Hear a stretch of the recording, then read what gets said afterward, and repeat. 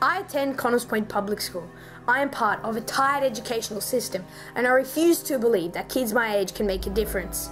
I realize this may be a shock, but understanding comes from within is a lie, and your potential is limited from birth.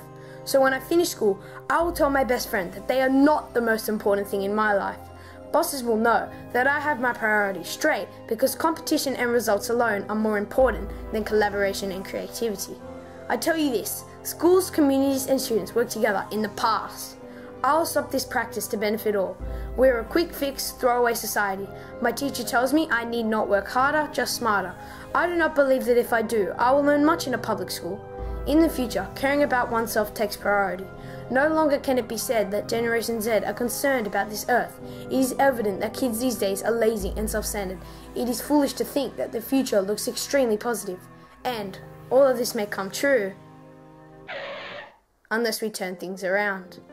The future looks extremely positive. It is foolish to think that kids these days are lazy and self-centered. It is evident that Generation Z are concerned about this earth. No longer can it be said that caring about oneself takes priority. In the future, I will learn much in a public school.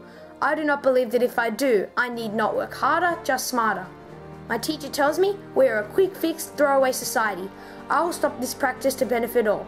In the past, schools, communities and students work together. I tell you this, collaboration and creativity are more important than competition and results alone. I have my priorities straight because bosses will know that they are not the most important thing in my life.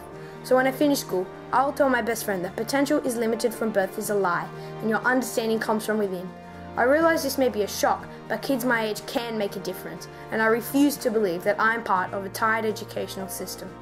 I attend Connells Public School.